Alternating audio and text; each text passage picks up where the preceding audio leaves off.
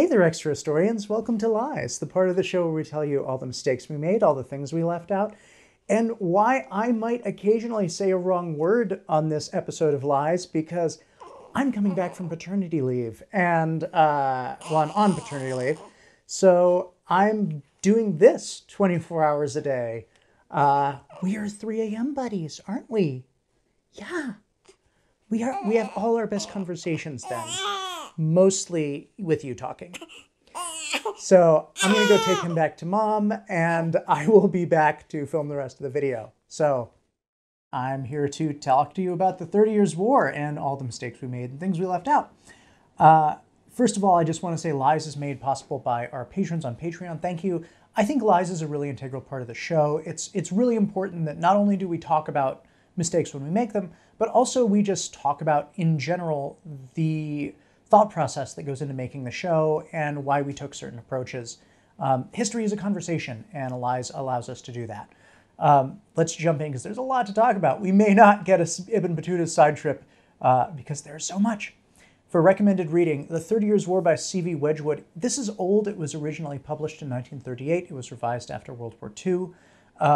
But it's still considered really gold standard narrative history version of these events. C.V. Wedgwood, by the way, just a little diversion, is a very, very cool person. She was not yet 30 when she wrote this book. It was her first book, and she was a woman, in a primarily male-dominated field at that point.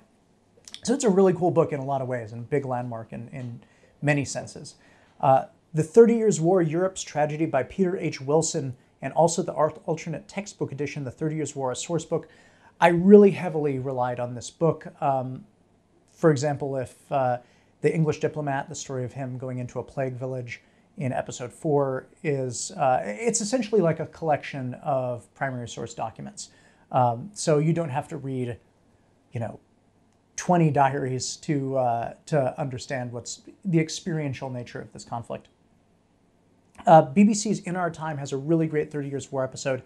It's a roundtable discussion with historians, and I love In Our Time because it gives you a back and forth with experts that shows you some of the current day controversies about how to treat and interpret an event. It's a really good episode. Also a lot of articles. If you wanted to watch something that goes into more religious aspects, we are sponsored by CuriosityStream, and we are part of the Nebula Network. CuriosityStream does have a series called A History of Christianity, and its 4th episode, Reformation, the Individual Before God, goes into some of the issues that we talk about, but it's a little more theological. If you want to watch us on Nebula and become a Nebula member, which you can with a special discount code for us, our episodes and some people we've collaborated with, like Legal Eagle, are on there. You can get a special episode on Tipu Sultan, which is exclusive to Nebula. Let's talk about why we did the 30 Years' War this specific way. This is a series that is one of our most requested topics, both in the YouTube comments and among Patreon patrons. I had always been really wary of doing it for a few reasons. One is that it's just really, really complicated. The theological and religious aspects are complicated. The geographical aspects are complicated. We'll talk about that in a second. A lot of the states that were big movers and shakers don't really exist anymore and are not familiar to a modern audience. We can't throw up a flag of some of these states and have you be like, oh, that's the Lower Palatinate, So it's also really hard to do a series with a lot of famous characters because picking who's in and who's out always becomes kind of a fraught process. So I looked at many ways. I finally just was like, you know what? I'm just going to put it on the list, and if it gets voted through, I'm going to figure out how to do it. And it took me about a month and a half to figure out an approach that was going to work for 5 episodes without having to be like, this is our 30 Years' War Part 1, where we just deal with the beginning of the war, or, the Peace of Westphalia, or something like that. So with this format, we laid the groundwork. We had 1 episode on the beginning of the war, 1 episode on the end of the war. We talked about the experiential nature of the war and what it was like to be alive at that time and how it had such a high body count and why it was significant. And that way we can go back now and we can say like, okay, now we can do a series on Gustavus Adolphus or a series on Wallenstein or any of those really interesting characters. So this is a topic we can go back to, and that's one of the reasons I didn't go too heavily into the politics in the middle, because I wanted to leave that to maybe do one day. But I did try and create a through line of what's going on. So let's talk about another thing. Maps and flags always are two most difficult things. We'll start off with a patron question from Hercules. When you talk about the Habsburg dynasty, you neglected to show all of their possessions from the Italian lands of Naples, Sicily, and Milan that were under the Spanish Empire, lands in France that were also under the Spanish. So maps and flags take a lot of time to get right. Flags change a lot, and they're not always helpful. It's not always helpful to use the right flag because it's not necessarily familiar to a modern audience. You don't necessarily look at a flag and say like, oh, that's Austria, right? If you're from Austria, you would absolutely recognize that, right? But particularly in a series where we're going to be doing name dropping so many states, big and small, I just made this decision where I was like, let's try and avoid using flags. And when we do use flags, we're going to mix in some modern flags and we'll just tag them as anachronistic often. Because there were just too many, there was too much name dropping and too much information coming too fast to also throw a bunch of unfamiliar flags at people or flags that are older variants. And so that's just a decision I made. So I'm sorry. I realized that Italy was not its own state. It was a geographic region, but we used an Italian flag. It was just to try and make things comprehensible. I always try and say, we try to be comprehensible rather than comprehensive. We're a short format show. Our scripts are only 1,500 words each or less. So we can't do everything, but we try and package things so that our format makes them as comprehensible as possible. Maps are really, really difficult in our format, partially because our animation style is simplified so that we can be a weekly show, right? That's why we have Bean People without arms, right? Because arms take a long time to draw. Maps are the most art-intensive thing we do.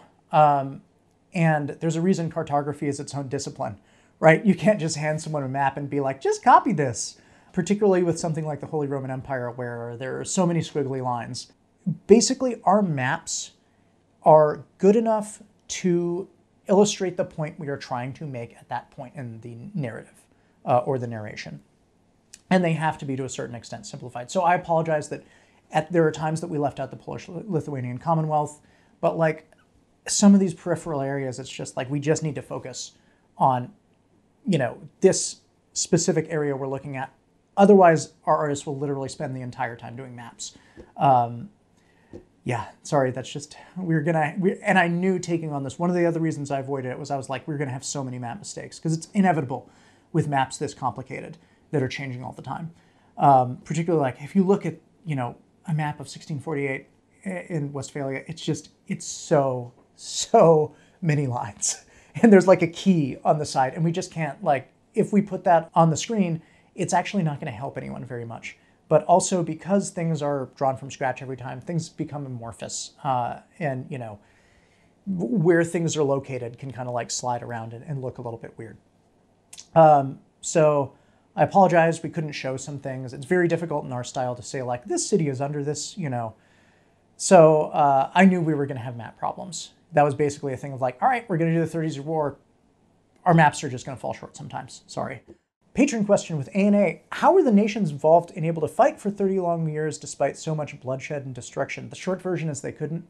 As we mentioned in episode 4 and 5, you have nations that are coming back in and dropping out, you know, multiple times over that period. There are periods of really intense fighting, and there are periods where things kind of calm down a bit. There are two phases. One phase lasts from 1618 to 1635. Includes Bohemian Revolt, the Palatinate Campaign, Danish Intervention, Swedish Intervention. Phase 2 is 1635 to 1648, and, you know, involves France's entry into the war. It's a stop-and-go conflict that's actually semi-global, right? Because if you watch our Jewish Pirate series, stuff is going on in the Caribbean and Brazil. So the Spanish are fighting Catalonia. in revolts and things like that. So there are many, many facets of this war that we didn't even get to. Patron question from Arjun Kapoor. Why were the Calvinists extremely heretical in Protestant and Catholic groups? Why was believing that Jesus was only in the bread and wine spiritually a big deal? Let me pull out my religion degree and try and make this as brief as possible. Calvinism is itself an umbrella group. Today, generally it's called Reformed because there are some groups that don't pull from John Calvin. But in general, many Christian groups like Catholics and Lutherans believe that the bread and wine is truly and substantially transformed into the body and blood of Christ during communion or the Eucharist. It looks the same, but in substance it has changed. Calvinists believe that there's a real presence of Christ, but it's spiritual, not substantial. Basically, Jesus' body is in heaven and his spirit inhabits the bread and wine and is then taken in by the worshipers. If you want to see how this affects things in a very practical way, disposal is like one of the easiest ways to wrap your head around this kind of abstract issue for most of us. So if you're Lutheran or Catholic, disposal of unused Eucharist, it has to be consumed. So often if you go to like a Catholic Mass, at the end of communion, you will see the priest drink the last of the wine. And that's because it can't be thrown out.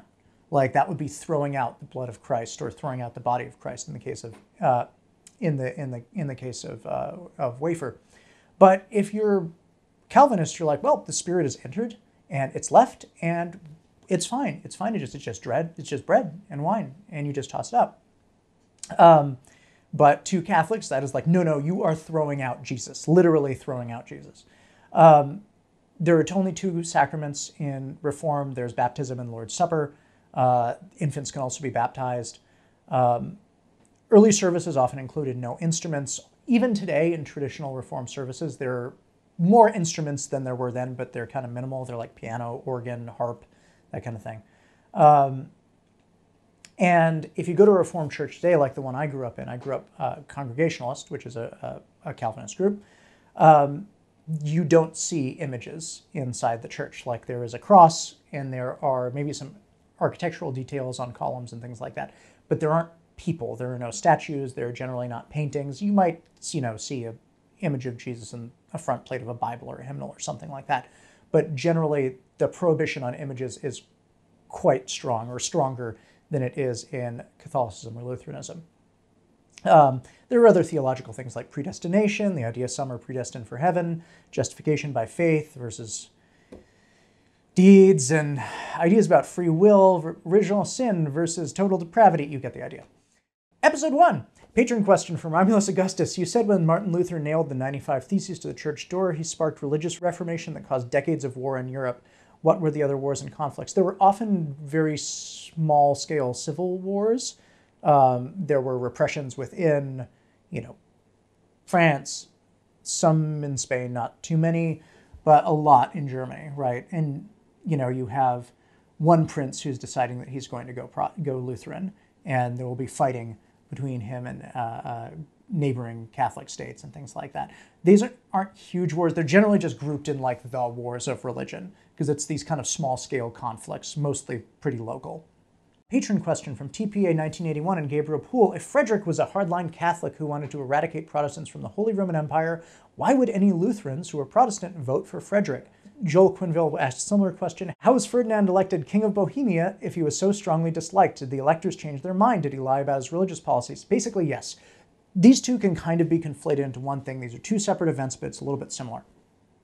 Lutherans did not feel very under threat at the beginning from Ferdinand, because they were very established and had been for decades. They were part of governments. They did not feel like religious repression was probably going to be in their future. And they did not really want to associate with these more, as they saw them, radical Protestant groups like Calvinists and Anabaptists. They're like, they're making us look bad. We are like the mainstream Protestants. And we're like doing pretty good, as we mentioned, like things were going okay. Religiously. So they didn't really necessarily feel too much of a threat from Ferdinand. So a lot of them voted for him. And they believed that their institutions in the Holy Roman Empire were strong enough that even if he was too Catholic in their feeling, that the institution would be strong enough. And it's like, listen, next time around, we'll elect someone else. A lot of them also just didn't really care too much about what was going on in Bohemia. And they look at the Bohemian Revolt when they do the Second Defenestration of Prague, and they're like, these guys are crazy. Like, we're not part of them. Yeah, sure, you become Holy Roman Emperor. We're not associated with these guys. But then when it turns out that Ferdinand is a little more Catholic than they had thought, and a little more hardline than they thought, then they start to rethink. But they were not interested in like breaking the empire in order to keep Ferdinand away. Patron question, what was the first defenestration of Prague? So this involved a conflict I'm not going to get into called the Hussite Wars. There was a proto-Protestant group led by Jan Hus, who was burned in 1415 in Prague's Old Town Square. You can actually see quite a nice statue of him in the Old Town Square today. And that Bohemia was primarily Hussite before it was re-Catholicized in 1620, as we mentioned. So basically, there was a fight between a Hussite group in 1618 and the town council over Hussite prisoners, and a mob stormed the town hall and threw 8 guys out of a window and killed them. There was actually another defenestration that is not counted numerically because the town leaders that were thrown out were already dead at that point. I guess it only counts if they die on impact. So basically, this was already an established way of showing religious dissent to throw someone out of a window. We swapped Philip II and Philip III. Philip II died in 1598 before the Bohemian Revolt, but Philip II did help create the Catholic League. This is a problem caused by the cross-contamination of my writing Jewish pirates right before this, and my brain just getting switched around. So that's my fault. Sorry. Episode 2, interesting thing about the Danish intervention. The Danish king was also a Duke of the Holy Roman Empire, so Ferdinand's extended ambitions were a direct threat not to the Kingdom of Denmark, but to Christian IV's personal titles in the Holy Roman Empire. In fact, the council around him blocked him from intervening as the King of Denmark, and he used his personal title as Duke of Schleswig-Holstein and his personal funds to circumvent the council and intervene. Again, super complicated. That's why we didn't do the political history of this mostly. Episode 3, patron question from Ison. Is there a specific Italian city-state that debased currencies came from? This is still disputed, probably Milan. Milan handled a lot of the trade through Germany. From Italy to Germany. Germany was very much like a trade crossroads of Europe then as it is today. But Milan handled a lot of the trade, so it might have come from Milan. YouTube questions. A bunch of people commented that if you take 800 gold coins and debase them to make 1,000 gold coins, your net worth went up 25%, not 20%. That is correct. It is a, 6th grade textbook example of a mistake in percentages, and this is why I refuse to do our History of Mathematics series, because I'm terrible at it. Yeah. Hey, someone pointed out that the hardship of having to house soldiers, quartering soldiers in homes is very similar to the American Revolution. Yes, this also involved feeding the troops, which just made all the famine problems worse. Some debates about the term kipper from kipper and vipper. One commenter said it comes from the word kippen, which means to dump or pour, not clipping coins, but like pouring them into other economies and markets. My understanding is it can also mean melting clipped bits of coins and creating new coins. These are things that are never going to be solved, partially because there was language variation within the Holy Roman Empire, and probably discussing different origins deepens our understanding of it rather than one being right and one being wrong. Vipper might refer to a specific type of weighing as they would kind of do a sleight of hand thing so that the scales never actually went level. When they were trading currencies, and it also probably referred to the market fluctuations of the value of currency. It probably means both. Remember, there are both literal and figurative meanings of sayings. Episode 4, we introduced Christian IV when we talked about the Dutch leaving the 30 Years' War, but he was Danish, entirely different country. This is a common linguistic mistake in English. For whatever reason, English speakers have a really difficult time and frequently switch around Dutch versus Danish. And I did it, and I'm sorry. I know it's very annoying to people who are from the Netherlands and Denmark. My apologies. It is just me doing a lot, and I'm sorry. And also, I spent 6 weeks reading about the Netherlands while doing Jewish pirates, so I had Netherlands on the brain. Episode 5, patron question from Joel Quinville. The Easter egg in the final episode, which references the nearly complete and utter history of everything, brought me so much joy. I really love Stephen Fry and Hugh Laurie. I didn't realize that was a full show, but you should go watch the Peace of Westphalia sketch. I think it's called The Treaty of Westphalia on YouTube. I saw it there. I didn't know there was the rest of a show. I'm going to go watch it now, you know, in between like feeding my baby at 2 in the morning. This one's going to really bother me. We switched around Munster and Osnabrück. Munster is the Catholic one. Osnabrück is the nominally Protestant one. Actually, it was split, which is what caused me the problem because it was the government was Lutheran in Osnabrück, but it still had a Catholic prince bishop and a large Catholic population. Actually, had 2 Lutheran churches and 2 Catholic churches, but it was like nominally Protestant. And I had it right originally, but when I went in and used track changes and edited everything to try and convey that more, then I ended up deleting a bunch of stuff because it was over word count. Like I ended up creating the error, so I apologize. Thank you for pointing that out. Matt Troubles get us again. We misspelled Brandenburg. We did the B-E-R-G, which is the more common American version of Berg. And we highlighted wrong areas of the Palatinate. I knew Matt Troubles would get us. I'm really sorry. Coming up on Extra History, we have Vlad the Impaler, which has a cool horror vibe. Rasputin, which I am really looking forward to. I got to play in all the early 20th century occult weird stuff, which my religion major heart just absolutely loves talking about. We have a 2-episode on the Great Emu War that is being written by Duncan Fife, a guest writer who did one of my favorite ever history podcasts, which is Something True, which is hilarious and you should go listen to.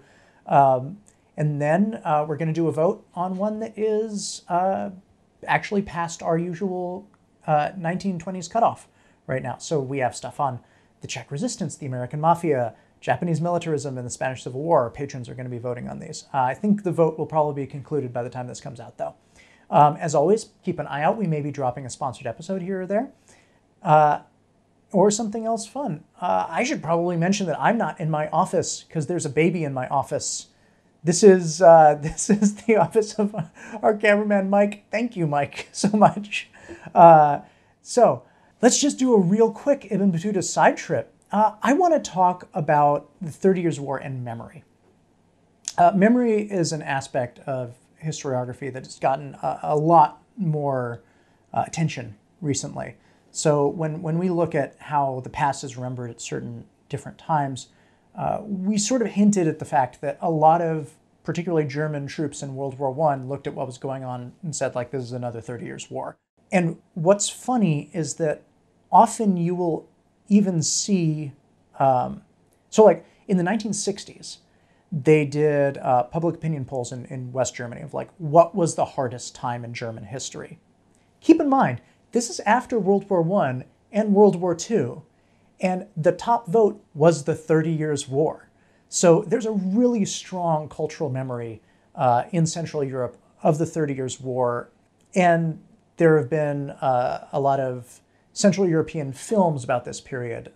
There was a 1925 silent film about Wallenstein, a 1964 Czech black comedy called A Jester's Tale.